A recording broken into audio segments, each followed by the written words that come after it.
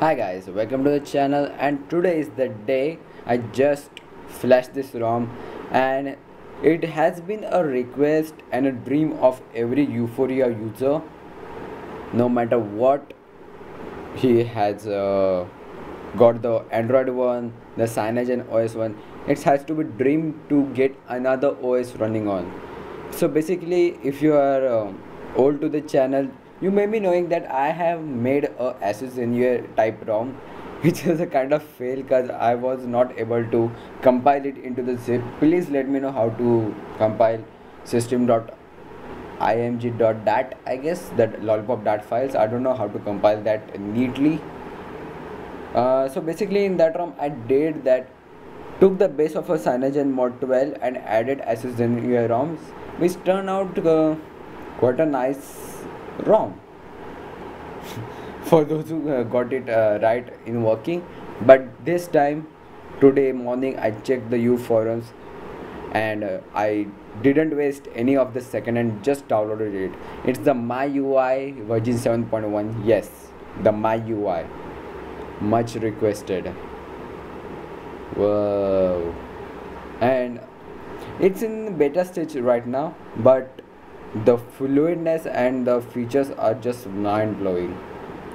But let me just tell you some things. The developer has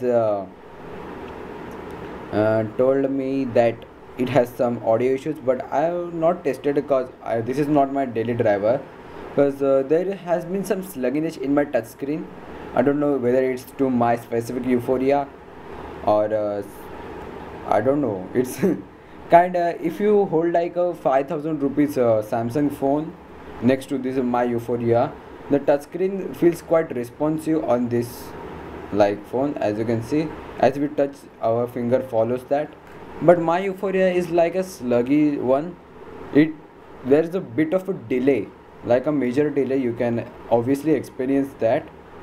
So I will be making an replacement or something like that. My friend has a Yuphoria too, so I will try his Yuphoria before I replace, because if I fucked up and I replaced, then basically I'm just gone.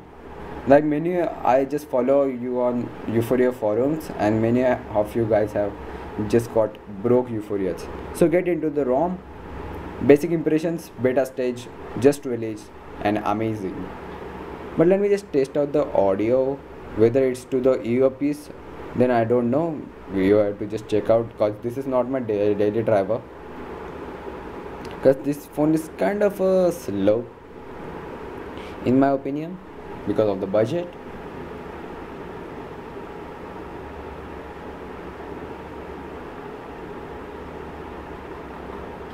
And yes, the audio is not working. Some of the developers got it working, and they are working on the audio issue. Sorry, the phone is not okay. Audio issue, and it will be fixed in the coming weeks. Let's hope that summer holidays are coming. As you can see, very fluid system UI. It lags a bit in some apps, but if you overclock the GPU, I guess I have not done that. This is the stock kernel of Cyanogen 12. So you can just try it out. I will try it out that too. But basic impressions very smooth, because we have that Gaussian blue effect going on in the background. Now I use the MIUI 5 on this thing, also the MIUI 7, and it looks pretty cool, but this navbar is pretty much making me a bit of annoyed, and it looks like KitKat. I don't know why. It's 5.1.1 lollipop, of course. Let's check out some apps. As you can see, you just tap the app and it's open. Very awesome optimization. Hats off. Sorry if the device is not in focus. Messaging, pretty much awesome ROM. You do get the camera. As you can see, you have to touch the focus, and you can just slide for the exposure, which is also cool. Now the image of the preview over here is a bit of a cramped image. I don't know why, because we have the navbar, I guess. As you can see, front camera, but the image quite looks very ugly. I don't know why. You can do the same exposure thingy over here too. HDR on, off, and we do get the manual mode, of course. As you can see, if you hit the ISO, you will just kicked off the app basically. Then there is the gallery. It's a bit laggy, and the touchscreen issue I just spoke about is very bad over here. As you can see, music app just showed you. I don't know whether the headphone works or not. I will just tell you later on. The theme section works just perfect, but applying just some themes makes it a bit laggy. Let me just show you my offline themes. I downloaded the iOS 9.1. Let me just show you. Pretty much the developers just upload some fake type of screenshots. I don't know why. Looks quite cool, but it's, as you can see, it's now laggy. I hope it would be fixed, or just some processor issue. As you can see, looks like just iOS. It's kind of cool thing. Settings is over here. Camera not changed. Let's just go again, and let me just show you. As you can see, the lock screen type is like this, but you don't get like that. Let me just show you. Okay, of course you get like that, but it's not the perfect one. As you can see, wow, wait a second. I just downloaded a theme and it has like a control center. What the heck? Basically it doesn't have this bar over here, but a theme can add a control center. I've never seen that in the MIUI. I checked the MIUI like version 5, version 7, but never seen such thing like that. Wow, this is so cool, and it's barely smooth. Welcome to iOS 9 style. This is totally awesome. As you can see, pretty much basic stuff. Also, I have the Notify theme over here. This is quite crazy. As you can see, Notify Plus. Let's just apply that. There are no more TouchWiz themes, but as you can see, the main Galaxy store has the Notify theme. Also the MIUI. Okay, that would be the perfect, I guess. Okay, as you can see, Notify style icons, pretty cool thing, but the apps don't adopt that much, like the green and blue colors of it. Also the settings. So basically in this theme you do get the wallpaper and the icons. Okay, the pinch to zoom is now working. It was not working on the first boot. I don't know why. Let's just go back to the original theme,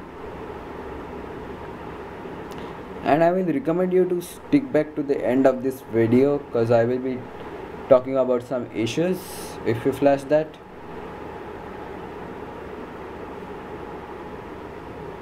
As you can see, task manager, and the main thing in MIUI version 7.1 also, this thing doesn't lag in any device. Like, this is the live blur beside that, not like Samsung, which is just a flashed image. I don't know why. We can clear the lamp easily right through.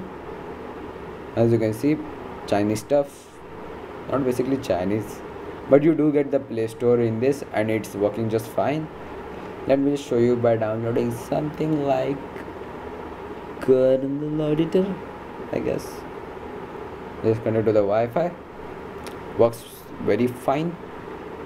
I really don't know what's the base over here, but I'm pretty much like CyanogenMod Mode 12.1, the base version, not the mod. I don't know why the options are not coming. Okay, I'm sorry if you can't see the screen actually. Okay, let's just try one more.